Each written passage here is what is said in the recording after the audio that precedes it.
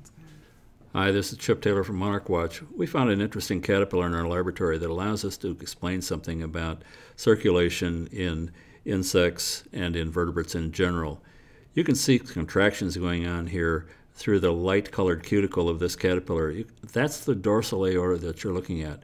Insects have an open circulatory system, and even though the blood is circulated generally throughout the body and is not enclosed in arteries and veins, they still have to have a circulatory mechanism, and that mechanism is the dorsal aorta. The dorsal aorta is composed of sheets of tissue that can contract, and these contractions have the effect of forcing the blood forward.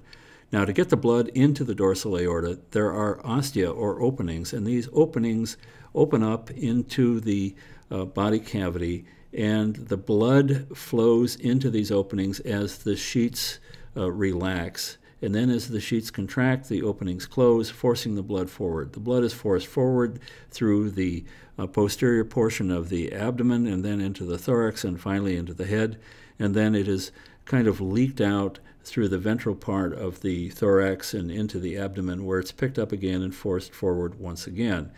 Now, this is a very effective system for a small organism. It allows the organism to move the nutrients that they pick up from the food that's digested from all the leaves they eat or whatever the invertebrate is eating, and circulate those nutrients through the body cavity so they reach all of the various tissues. Thanks for watching this video. We're planning several other videos here at Monarch Watch, videos that will hopefully illustrate a lot of the basic biology of monarchs.